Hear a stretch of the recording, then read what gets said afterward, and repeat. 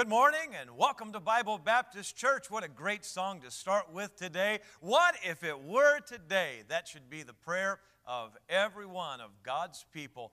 As the Apostle John said, even so come, Lord Jesus. But in the meantime, it is right to be here right now, and we're glad that you have joined us. We're going to sing together, and the first one we have today is one I'm excited about. It's one of my favorites, Victory in Jesus. So sing it out with all your heart. Sing together on verse number 1 now. I heard an old story, how a Savior came from glory, how He gave His life on Calvary to save a wretch like me. I heard about His groaning, of His precious blood's atoning. Then I repented of my sins and won the victory. Oh, victory in Jesus, my Savior forever. He sought me and bought me with His redeeming blood. He loved me ere I knew Him, and all my love is to Him.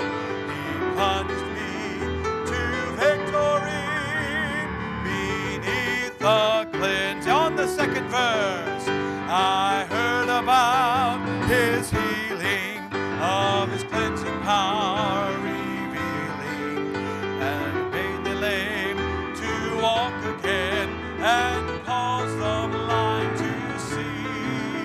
And then I cried, dear Jesus, come and heal my broken spirit. And somehow Jesus came and brought to me the victory. Oh, victory in Jesus, Savior forever. He sought me and bought me with His redeeming blood. Ere I knew Him, and all my love is to Him. He plunged me to victory beneath the cleansing flood. I heard about a mansion He has built for me in glory, and I heard about the streets of gold beyond the crystal sea, about the angels singing and the old redemption story. And some sweet day I'll sing up there the song of victory. Oh, victory in Jesus, my Savior forever. He sought me and bought me with His redeeming blood. He loved me ere I knew Him, and all my love is to Him. He plunged me to victory beneath the cleansing blood. That is great to start another good one that many of us know so well. If it's new for you, you'll pick it up. Standing on the promises. Let's sing it out now. Standing on the promises of Christ my King, through eternal ages let His praises ring. Glory in the highest I will shout and sing, standing on the promises of God. Standing, standing, standing on the promises of God, my Savior. Standing, standing, I'm standing on the promises. On the next verse, standing on the promises that cannot fail. When the howling storms of doubt and fear assail, by the living word of God I shall prevail. Standing on the promises of God.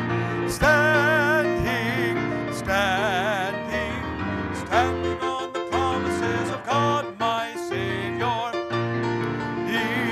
Standing,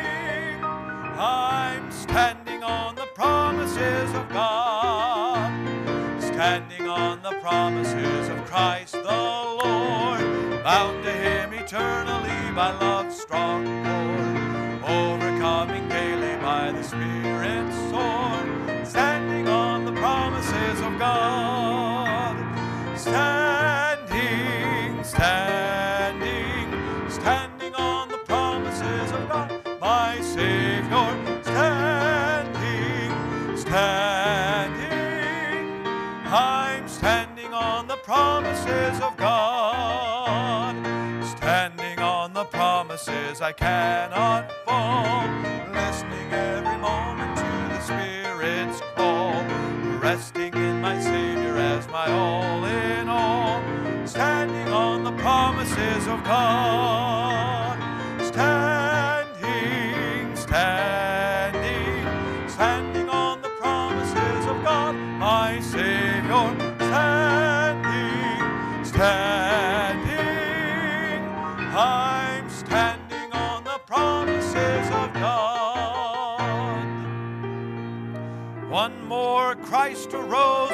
Because He arose, we know that we shall live with Him also. So let's sing all three verses. Wonderful song. Sing it out now with all your heart.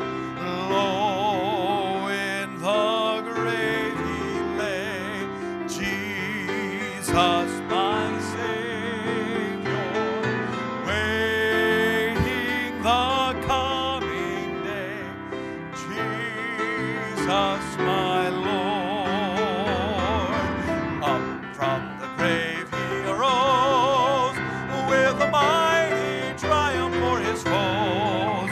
He arose the victor from the dark domain, and He lives forever with His saints to reign. He arose, He arose, hallelujah, Christ arose. Vainly they watch His bed, Jesus my Savior. Vainly they seal the dead, Jesus my Lord. Up from the grave He arose, with mighty triumph for His foes. He arose the victor from the dark domain, and He lives forever with His saints to reign. He arose, He arose, hallelujah, Christ arose. Death cannot keep His prey, Jesus my Savior.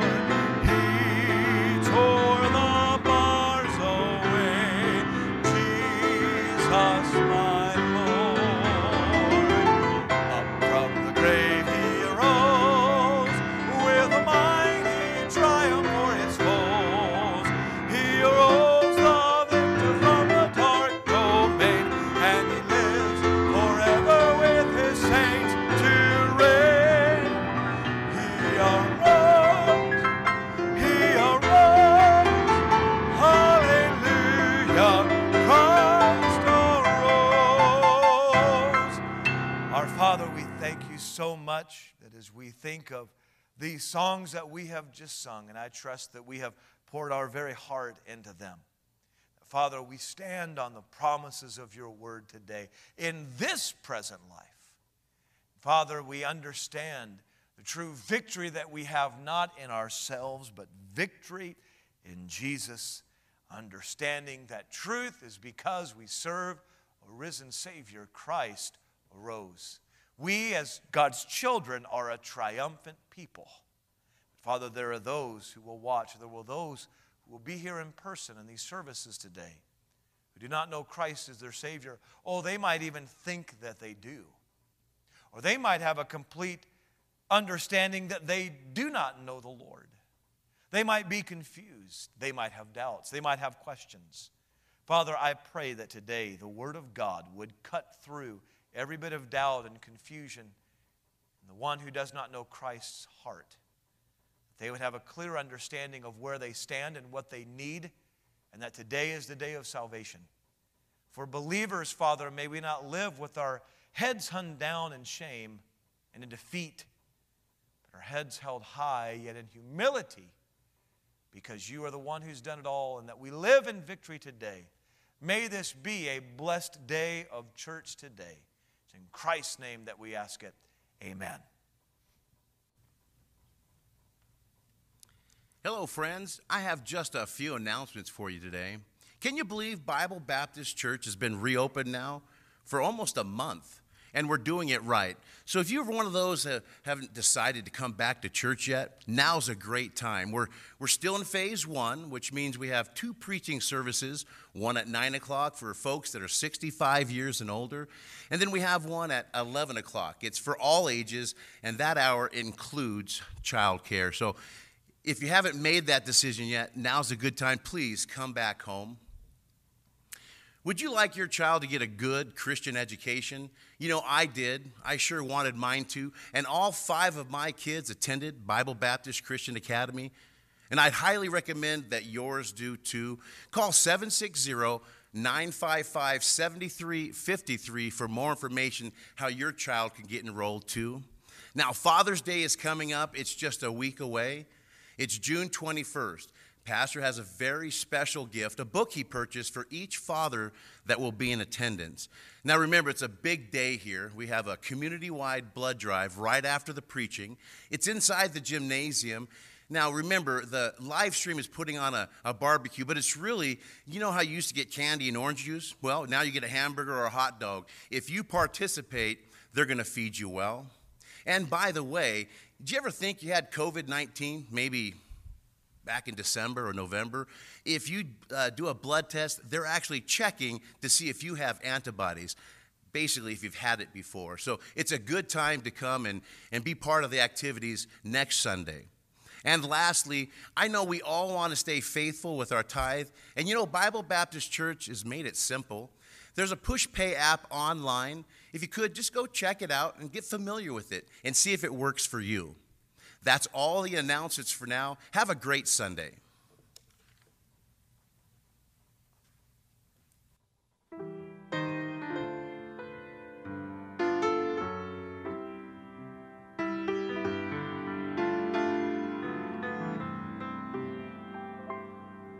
I've a yearning in my heart that cannot be denied.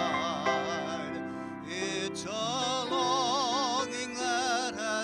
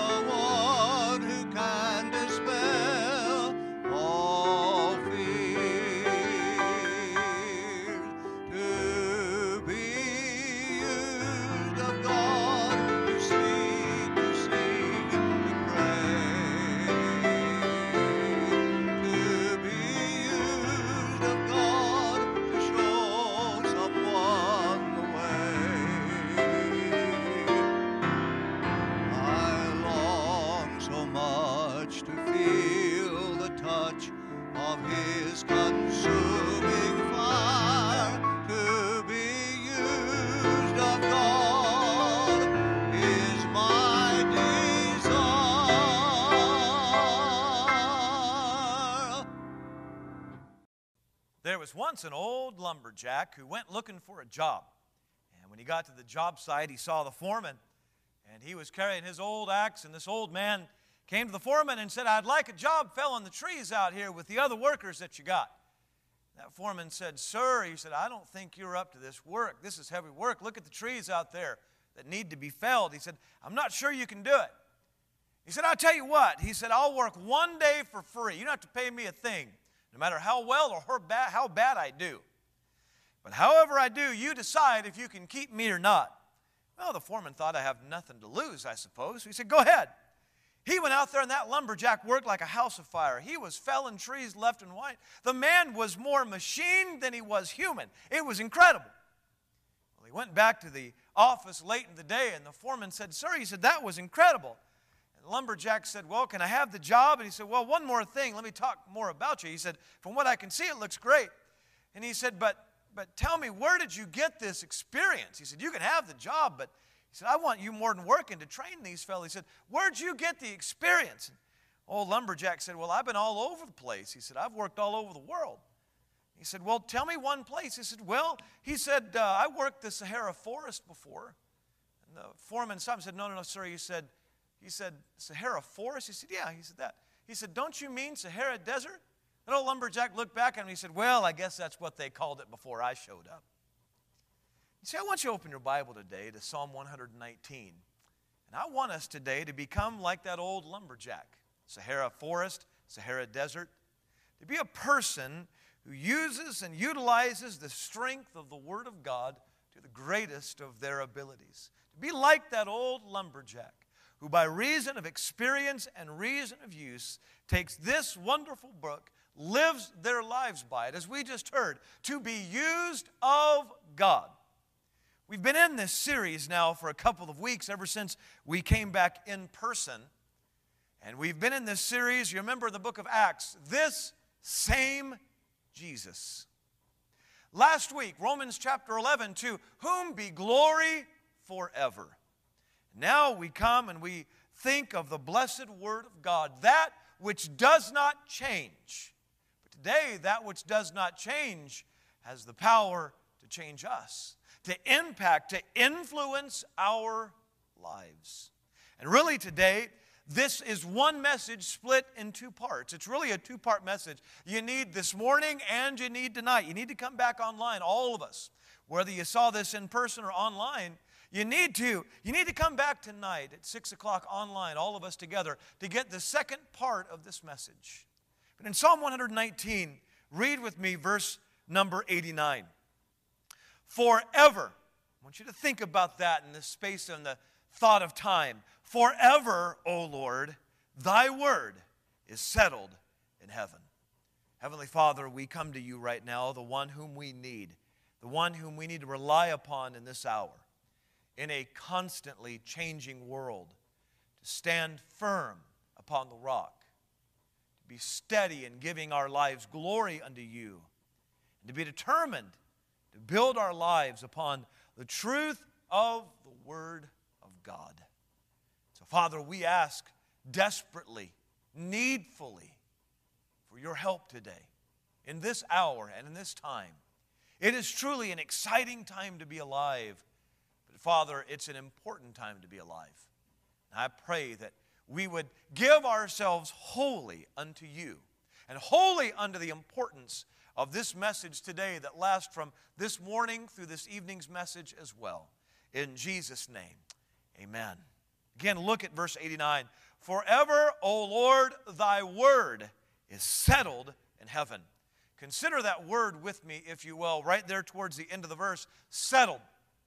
But then I want you to think of something. There's another verse that we're going to come to later on in the message that speaks of the Word of God being active. How is something settled? And that word means exactly what you'd think it means. It means to be settled, to be put in its place and unchanging, unalterable. But how is something that is settled, as we'll see later, something that is also active? Only the Word of God. It is a miracle work of God. You see this Bible that I hold in my hand that others will have with them in person and you have with you online. This Word is a book like no other book. It truly is a miracle book given to us by God Himself. And it is both settled and it is active. But let's look at that word settled. To be set. To not be movable, in a way you could put it. There are several things I want you to see, just one after another. And I want to represent the very first thought about this word. Looking at verse number 89, look at that first set of words. We today would use it as one word. In your Bible, it's two, forever. Forever. How long is that? Well, it's more than a long time. It's time to the infinity. Forever in the past, forever to the future. Why? Because a book that I would pick up, a book that I would study in my office, had a writer who is finite, who is human, who had a date of birth, and if they've passed already, a date of death, or if they're living one day that they will die, whether it's 60 years or 70 years or 80 years, or however long it is. You see, the words of a book come from the mind of the author. Well, if we think of the Word of God, it's thy word. Thy word means the Word of God is connected, obviously, to God Himself. In fact, Christ, the Bible says, is the Word, capital W. So it is forever. It is as old as God Himself, and it is forever in the distance as God will ever be. But think of it in manners of this term. I have in my possession a gift from Mrs. Linda Cooper. Linda, I know that you've been watching online, and I'm glad that you are, and I'm praying for you and for all those who, for health reasons, need to be online right now. I have this old Bible. I have this Bible. I want you to know something. It's the same Bible. This Bible right here I purchased a couple months ago online. It's the easiest way to do it now. And I save up. I pay cash for it online. I do it. And I pay for it that way, and I get it. And about every 4 or 5 years, I have a Bible that's completely worn out, and the hinges, not the hinges, but the binding begins to come apart, and I need to get a new one. So I've had this Bible in my possession now for about 3 months, and I'm wearing it in. I work on wearing it in. It used to be when I was a boy, I'd take a baseball mitt and I'd work it in. Now I take a new Bible and I work it in, and I like for it to be soft. I like for it just to hold open. But then I have this Bible. This Bible I hold delicately. It was purchased by a man named Joseph Peters in 1857 in New York City. I don't know who he is. I've tried to look him up, tried to find out about him. But it was purchased 1857. That's getting to be a long time ago. Much older than this printed copy of the Bible. But I tell all of you that whether it's this Bible that I'll put here on the edge of the pulpit or if this Bible here, it's still the same Word of God. Though it's 160 years or so different in printing, it's still the eternal, infallible, inerrant Word of God.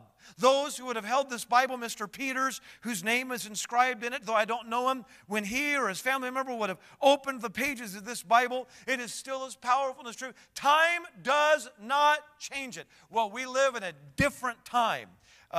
It's kind of become a little bit of a running joke within our family. Every commercial that comes on, or about 1 out of every 2 commercials, will say, in these uncertain times. It seems we hear that quite often anymore. They are different times, but you know, the times don't change God's Word. God's Word still stands. I think also with a settled Word. Look down with me in the passage, Psalm 119. Go with me to verse number 96, and I want you to see this in that portion. Verse 96 says, I have seen an end of all perfection, but thy commandment is exceeding broad. And when this is in this portion, no length of time is going to change God's Word. And listen now, no event changes God's Word. No event will ever change it. Nothing that has ever happened that was expected or unexpected. I can remember just a few days before all of this hit, that now we're beginning to come back, and the time when we had to make decisions about whether we'd have in-person services or not, and as a church trying to get online, and a wonderful attitude our church has had toward that, and I'm so thankful. I ask you to continue that, and that's by the strength and the leadership of the Lord. Keep depending upon Him. It was literally just 3 days before things started to close. I was at a restaurant after a Sunday night service with several preachers having a meal. Got a call and asked if I'd like to meet up, and a group of us preachers met up and had a meal. No one in that whole group had any thought that we'd have these circumstances right now. Not one of us. No one was talking about what we'd be doing, not just now, but the next Sunday. There was no thought to that at that point in time. Everything changed. Events changed so quickly. But I want you to know something. God's Word has never changed. The Word itself says of itself, it is exceeding broad, which indicates it covers everything. There's nothing that's missed. There's no event that would happen for which God would say, boy, I didn't cover that in the Word of God. I didn't cover that in my Word. No power of man can change it. Look at verse number 95. The wicked have waited for me to destroy me, but I will consider thy testimonies. There's no power of man that's ever going to alter the Word of God. We live in a day where things just kind of go as the wind blows. What is popular one day is no longer popular. We live in a bandwagon day. Everyone jumps on this bandwagon. This is the way to go, and this is the way to do it. You think in the Word of God, the Bible often refers to itself as the law, especially here in Psalm 119. You think with me for just a moment. You think about Congress for just a moment. What's the House or the Senate? The legislatures throughout the states or through the national arena. How many laws do they pass? How many laws are there that you've never even heard of? How many things do they pass? Why? Because men are constantly changing, but God's Word is settled. God doesn't need to go as the wind blows. God's law is eternal. Think of something else, not even events, not time, not a person, not the work of man, but no circumstance diminishes the effectiveness of the Bible. Look at verse number 94. And I want you to notice these three words. I am thine. You see, I can say that this particular copy of the Bible that I have, it belongs to me, I might say. This suit belongs to me. Why? It's been purchased. That's why we would use that. Well, think of something, Christian. If you know the Lord Jesus Christ, you are the blood-bought child of God. You are purchased. You belong to Him. I am thine, the psalmist wrote. The child of God belongs to God. Let me ask you this. Is God, it's a simple question, is God bigger than your circumstance? The answer is yes. Is God bigger than your circumstance? Is the way of God greater than your circumstance? And the answer to that is yes. I would say this as well, nothing can ever replace the Word of God. Look at verse 92. It says, unless thy law had been my delights, I should then have perished in my afflictions. You see, the law was his delight. You know, the word delight there means exactly what we would think it means, exactly as we use it today. It means delight, to delight in something. In the Counts family, we have something that we call a delight. Mrs. Counts, my mother, Mrs. Counts, make something called a strawberry delight. You say those words around Russell and Becky and Joel, and something happens to us. It takes us back home. It's called delight, and it tastes delightful. It's incredible. It's angel food cake and strawberries and whipped cream. I guess the strawberries might be good for you, but very little bit about it is good for you. But boy, it tastes good, and it is exactly what it is. How much more is the Word of God to your life? Sadly, we're living in a day where Christians seek delight in every other thing but God's Word. We're kind of like we can be like children with a new toy. We get excited about this, and then we get excited about this, we get excited about this, and God's Word has never changed. It's been there. But we come to a place in our lives where we realize it is God's Word in which we get our delight from, our joy is found in. And now watch this, verse number 93. And it's going to move us from settled to active. Stay with me now. Look at verse number 93. It says, I will never forget thy precepts, for with them thou hast quickened me. The word quicken means to be made alive, to be given life. You see, the Bible itself, it is settled in that it is life-given. Why? Because it says the Word of God is given by inspiration, means God breathed. In Him was life. That life was the light of men. The Bible would say that forever, forever, forever, Thy Word, O Lord, is settled. It is firm. It is something upon which I can stand, where I can be, that will not be altered. But times in our life, there will be situations that will come that remind us of a certain pilot who was flying out in the blue skies. Yet as he was flying his plane, he came across a cloud and he thought nothing of it. It looked relatively small and he thought, I'll just go right through it. I'll be in it one side and out the other and no problem at all. Well, when he entered the cloud, he discovered that cloud was much larger than he thought when he was approaching it. As he went into the cloud, he began to get disoriented. And his mind was telling him he was upside down, but the instrument said you're right side up. His mind was telling him that he was descending too quickly, but the instrument was telling him he was right on course. His mind would tell him that the plane was slowing down and the engine would stall, but the instrument said that everything was fine. And in that moment, that pilot had to make a decision. Do I trust myself or do I trust the instrument on the plane? Well, he trusted the instrument, and he came out the other side and he discovered my mind was wrong and the instruments were right all along. How true that is in our lives of the precious Word of God. That the circumstances of our life can say everything is wrong. In my mind, everything is upside down. And God's Word says, no, everything's right side up. I'm still in control. Who are you going to trust? Your mind that says it's upside down, or my Word that says that God is still right side up? Everything says we're just descending. Everything's going to go down. And God, who says, trust me, the instrument of my Word says, I will forever stand. And so while we look at that word settled, I want you to see that the instrument of the Word of God is still moving and active. Hebrews chapter 4 and verse number 12, a verse like Psalm 119:89 that every Christian ought to know. Watch this, verse number 12. For the Word of God is quick. Notice back in Psalm 119 that the Word had quickened him, made him alive. Why? Because the Word of God itself is alive.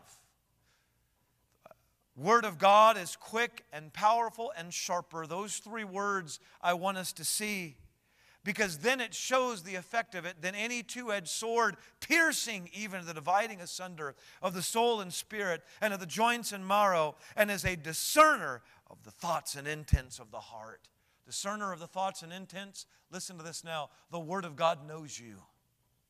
That's why when I read His Word, it knows me and it begins to point things out to me that I need to depend on, that I need to turn from. Why? Because the Word knows me. It's a discerner. Why? Because the Word works in conjunction with the Spirit of God to show me what I need in my life. But it's because of those three words, quick and powerful and sharper. That word quick means that the Word of God, think of this. Is God alive? Is He eternal? Is there anything that will ever cause God Himself to cease?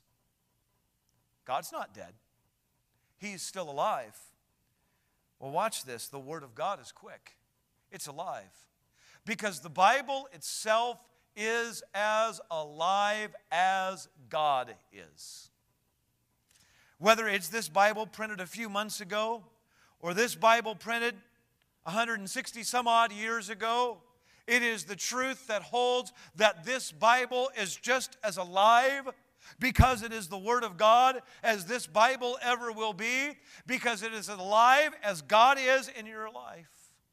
Then the word powerful means active or effective. It is alive as God is, but it is more active than anything we know of. It is more active than anything that we know of. This Word is life-changing. This Word is life-impacting. And if there is something that I want to learn from those who've come before me, is that they have learned of the great power, of the value, of dependence on the Word of God. Yet how often we have decided we're going to depend on the thoughts of man. Haven't we yet learned that the thoughts of man change? We already spoke of that in the Psalms. We're here today and saying it's as active, it's as effective as anything ever could be. Why? It is the living, eternal Word of God, and it needs to be given space. But I ask you this on a practical level to every question: when was the last time, other than a church service, that you opened your Bible, that you got into it, that you studied it, that you listened to it, that you asked the Lord to enlighten you into His Word? You're troubled today? Get into the Word of God. The Word of God alleviates your trouble. You're burdened today? Get into the Word of God, and the Word of God will lift you to the heights of the promises of God. Why? Because it is more active than anything that we would know of. It is more effective in His work than anything that man can do. Haven't we learned yet? Haven't we learned that the news today is old news tomorrow? Haven't we learned that what man would say, in maybe all sincerity, can be totally obsolete in a week? Yet the Word of God is as powerful today as it ever was. Why? Because it is eternal. It is settled, yet active. And then it says it is sharper. It's sharper. It is absolute in its work. Once in a while, if you commute any distance or if you're going to make a trip, you'll do one of two things, if not both. You'll check a traffic report before you leave on the radio, on TV. You'll look it up on your phone. Or you'll put in the GPS on your device before you get in the car. Many of us do that. I do that sometimes on the simplest trips just to get there as fast as I can. Well, that GPS or that traffic report is governed by something that is above whatever situation there may be, and has a better view of what I have sitting in my driveway on my way out. I can think, I can have an idea of what the best way is if there would be no traffic, but I depend on a source that is higher than I. The Bible says that it's sharper, it's cutting. It cuts through all the confusion.